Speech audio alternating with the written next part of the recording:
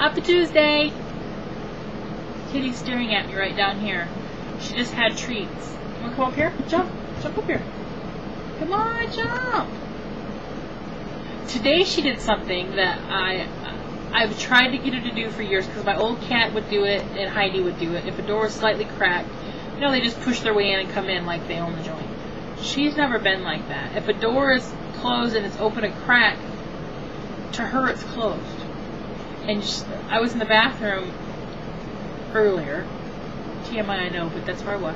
And the door was open, just a tiny crack. I was in there getting ready for a shower and stuff.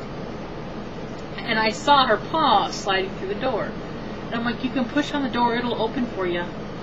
And usually she would just give up and walk away because she's just not forceful, are you? No.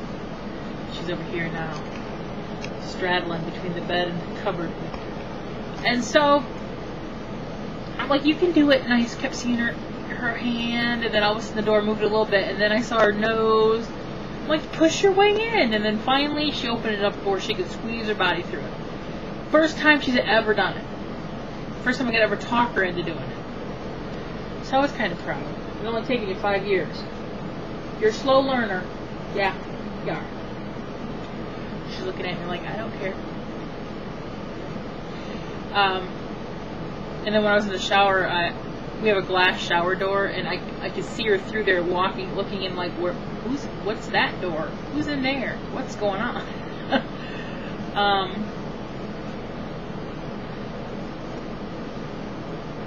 Dad's gone right now. He went and took Carol to the orthopedic doctor, our orthopedic doctor, Dr. Balance, and she's been having shoulder problems, and she's been in physical therapy, and that's not helping, and so now they're going to see the specialist. Balin, all he does is shoulders, knees, hips. That's it.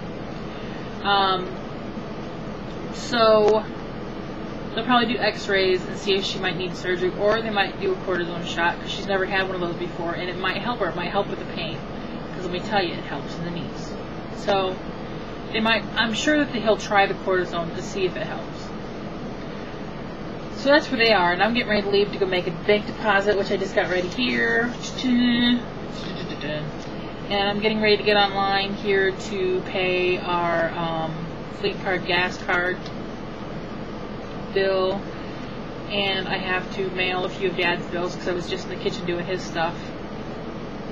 All his big bills are hitting at one time, like summer taxes, his 6 months car insurance, and his homeowner's insurance all hit at one time.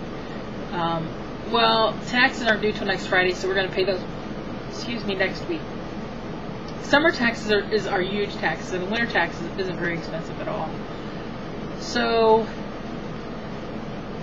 he's like, well, we'll be okay. In a few months, we'll just build my account back up. I'm like, yeah, you'll build your account back up. So, and our electric bill was only down to $76 in this last month, so that's good. And we used the air conditioner, some of it, so that's awesome. I'm just babbling now. Yesterday I tried to take a nap in the afternoon. It didn't happen. So about 5 o'clock, I'm staring at my ceiling. And I yelled, Dad, do you want to go to Myers? He's like, yeah, we can go. I'm like, thank God, I need to get out. So we went to Myers, and I bought some stuff to do tonight. I'm doing Asian food. I'm going to do fried rice and chicken stir fry. So yeah. So I even got some fresh snow peas. I like snow peas, and I never went over to the produce and got any before for the stir fry. But today, fresh snow peas. And I got fresh mushrooms. And I got onions. And a bunch of other stuff. I got some frozen stir fry vegetables. I did tank on that, but you know, hey. So I'm going to do that later on tonight. Get our big wok skillet out, and our other skillet. This morning I made the rice, and I have it in the refrigerator to chill. Because you can't make stir fry with freshly made warm rice, because the rice will just break all apart and be kind of mush. You kind of need it cooked and then put in the refrigerator and cool. That way it's more stable to stir fry it.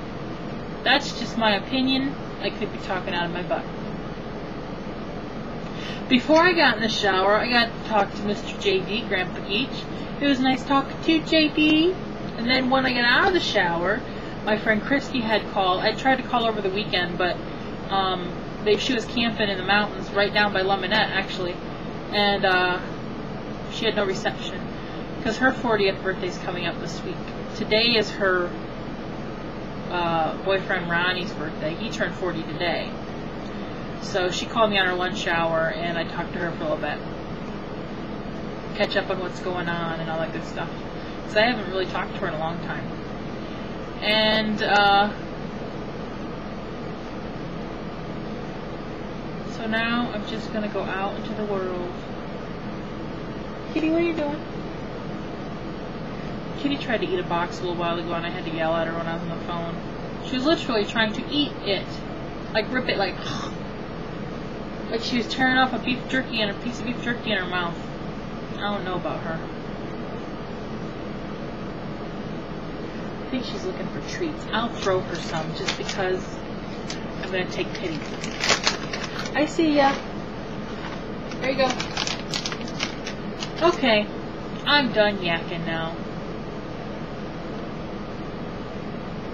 Maybe not. I did buy a few things for the cookout. I bought plates.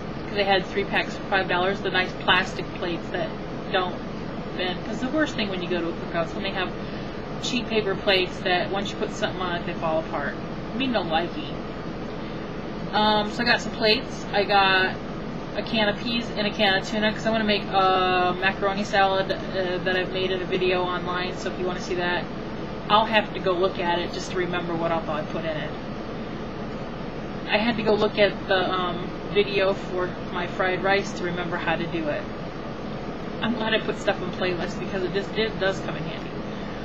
And I'm gonna, for the cookout, I'm going to make a grape salad. And I remember my aunt making this years and years and years ago when I was younger, and I loved it. And I wanted to make it for years, I just haven't.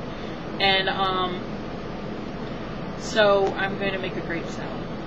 It has red grapes and green grapes, and you put in cream cheese and sour cream and vanilla. And is this the recipe? Vanilla and some sugar. I'm going to try to record it when I make it, because I'm going to try to make it the day before the party, and Gail should be here so she can help me film it on my flip cam. Gail, I'm going to put you to work. I'll be actually doing quite a bit of stuff the night before the party.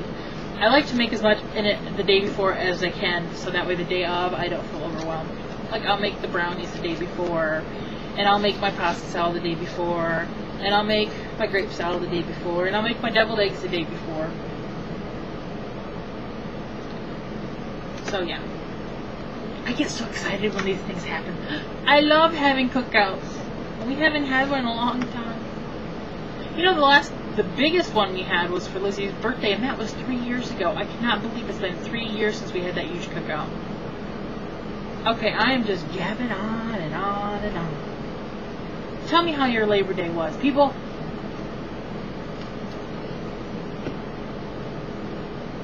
She left one treat on the floor. I think there's a defective treat every time she eats a treat. Or she just leaves it for later. Okay, goodbye.